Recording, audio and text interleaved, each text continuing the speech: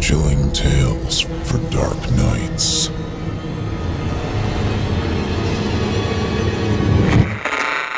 Want to make sure you never miss a Chilling Tales for Dark Nights video again?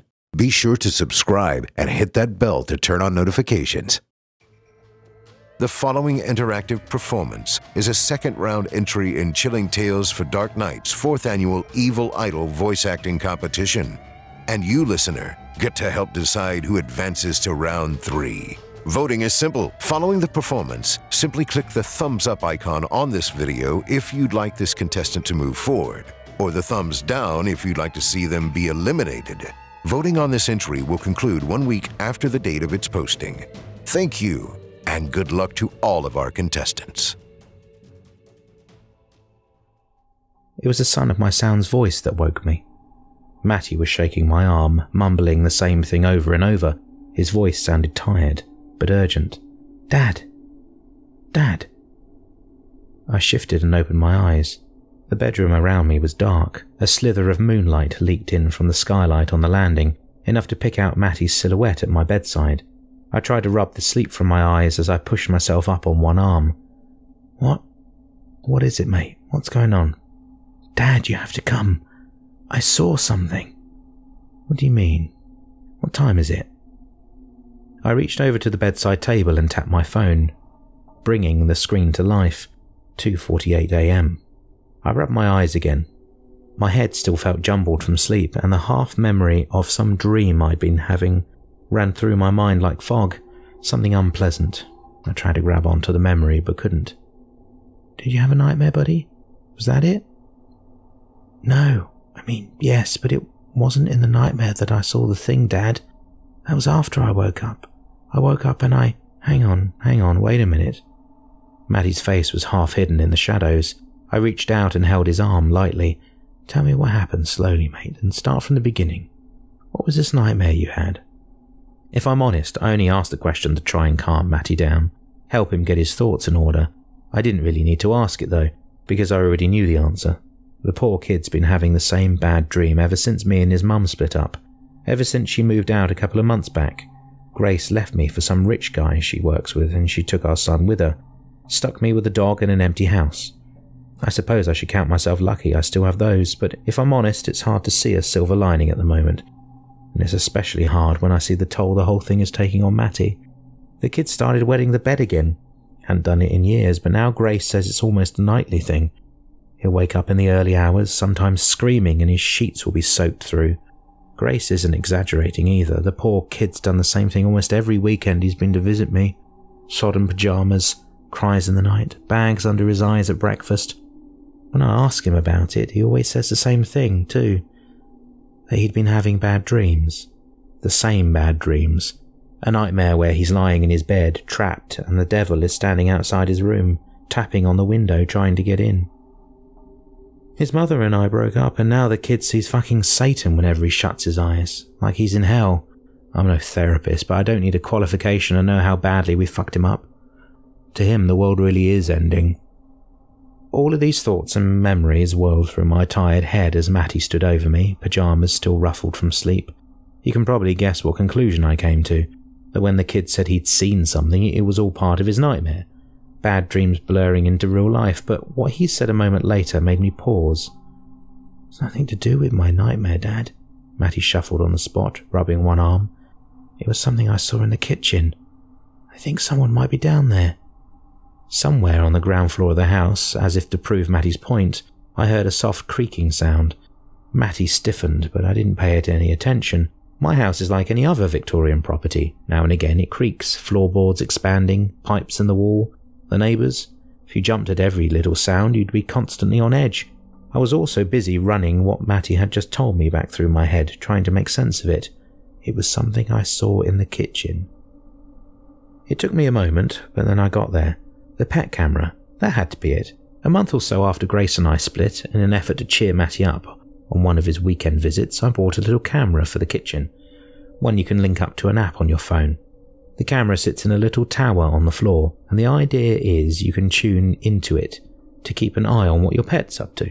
Our chocolate lab Bella is about the only thing that can bring a smile to Matty's face these days, so I figured he'd like to be able to check up on her. watch her snuffling around in my kitchen even when he's at his mum's new place, speak to her through the mic. The little tower even stores dog treats inside it, which you can fire out of a little launcher by touching a button on your phone screen. Matty loves it.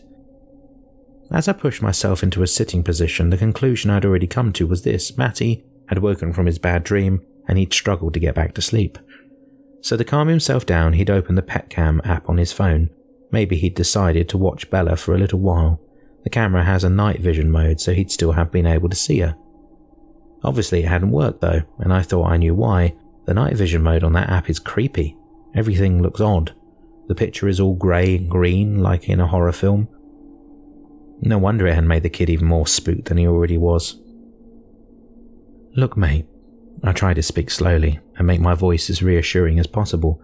"I'm sure it's probably nothing. I'm guessing you mean you saw something on Bella's pet camera, right? You saw something on your phone just now." Matty nodded his head. "Right, okay, well, trust me, I've looked at the app at night before too, and I'm not surprised it freaked you out.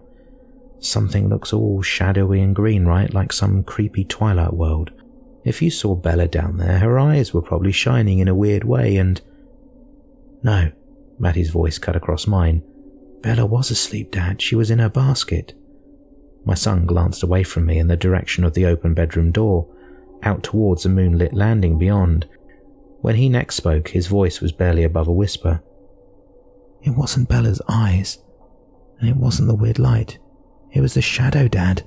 I saw a shadow go past the camera like something had moved in front of it and blocked the view." I opened my mouth to respond, but that was when the noise came. Not just a creak this time either, a sudden sharp crash from the direction of the kitchen. The stairs creaked softly below my feet. I crept down them as slowly as I could, willing them not to make a sound. It didn't work. The wood's old and noisy. Even in bare feet I couldn't keep my steps silent. I was wearing only my boxers at this point, but my hands were full.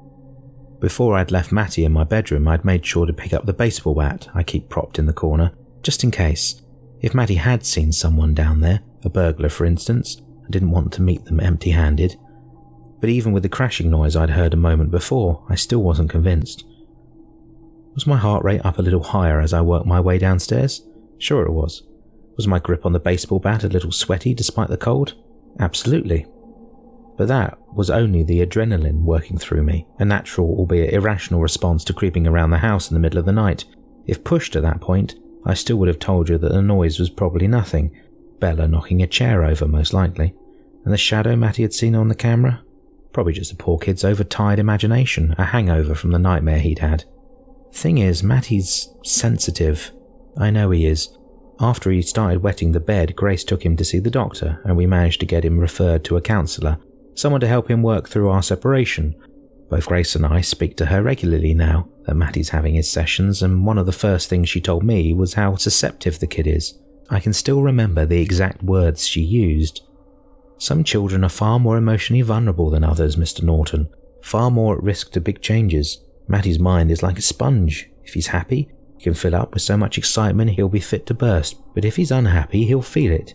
He lets stuff in more easily than other children." That was a phrase that stuck out to me. I suppose being in tune with your emotions is a good thing, but when I heard the counsellor come out with that one, it didn't feel good. It filled me with worry and guilt. Shame too. I kept thinking about Matty's recurring nightmare. The devil waiting outside his window at night, trying to get in. He'd let something in all right, I remember thinking after I met with the counsellor. Poor little bastard's in hell because of us. With these thoughts running through my head, I reached the bottom of the staircase, paused and strained my ears. The house around me was silent. No sound from Matty upstairs, and no sound from the kitchen at the end of the hallway. If Bella had knocked something over, she'd obviously settled back down again now. She wasn't making a peep. I thought about switching on the downstairs light, then thought better of it. Somehow it didn't feel like the right thing to do. Even though the door to the kitchen was shut, any light I switched on would spill straight beneath the doorway. If anyone was in the kitchen, they'd know I was coming. "There's no one in the kitchen," a voice in my mind shot back. "Don't be an idiot, you're as bad as the kid getting yourself worked up over nothing." The voice was right, and I knew it. But nevertheless, I still felt my hands tightening around the baseball bat as I started along the hallway. Just a little, just to be on the safe side. Halfway to the kitchen, another floorboard creaked beneath my foot. I froze in a pool of moonlight.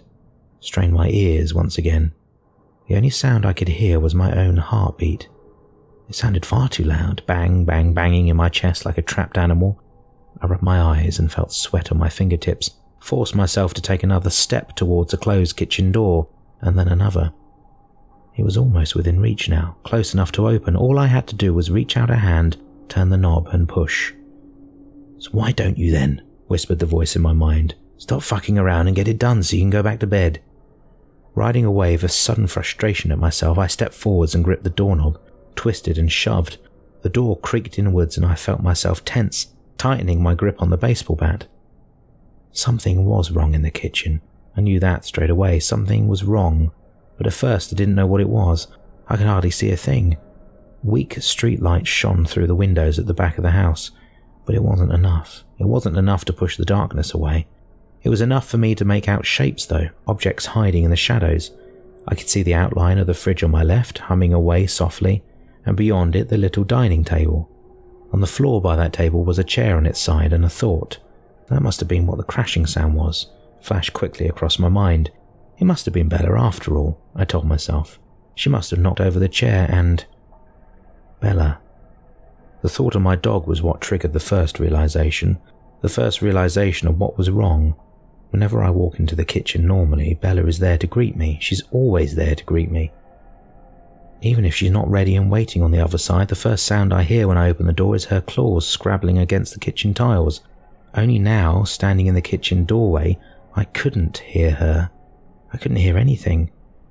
And a moment later, as my eyes adjusted to the kitchen's darkness, I saw why. Bella was sitting in the middle of the floor, perfectly still, facing away from me. Her eyes glinted in the darkness like glass beads, staring at something I couldn't see. "Bella, what's up, girl?" I took a step forwards into the kitchen and shivered. That was when I realized the other thing that was wrong. The room was cold. Not chilly like rooms at the back of a house often can be either. I mean, it was cold. It felt like I was stepping into a freezer. I felt a draft of icy air brush my right side, and when I turned in that direction, I saw what had caused the drop in temperature. The back door was standing open, wide open. The darkness beyond it stared back at me like an eye. Over in the middle of the room, Bella began to growl, a deep, low rumble. I turned back to her, but as I was about to step further into the kitchen, a voice stopped me. "Don't! Stay away!" I let out a yelp and spun round. Matty stood in the moonlit hallway behind me, his pajamas hanging off him like a sheet. His eyes were wide with terror. As I stared at him, he lifted his arm and pointed a trembling finger in Bella's direction. "Don't touch her, Dad. Please. It's too late. He's already inside." I could feel fear filling me up then, something close to dread, and because I didn't know what to do or say next, I did the thing that was most automatic to me. I flicked on the kitchen light. The room instantly filled with a yellow glow. It should have helped. It should have put a stop to the terror building in my chest.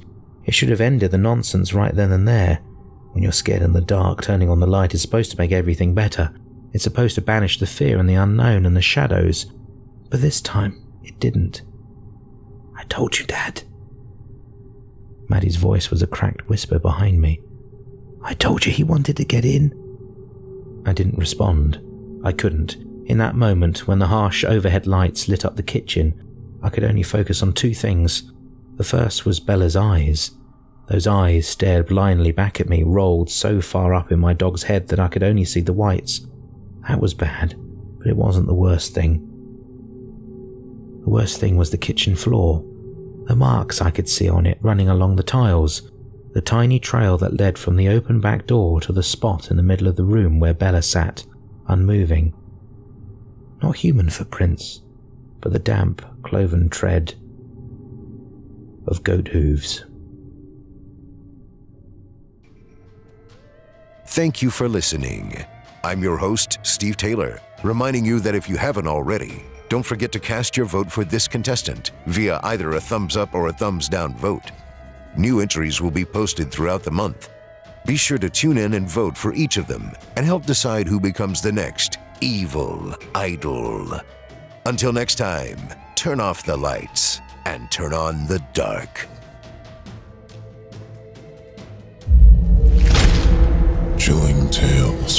dark night.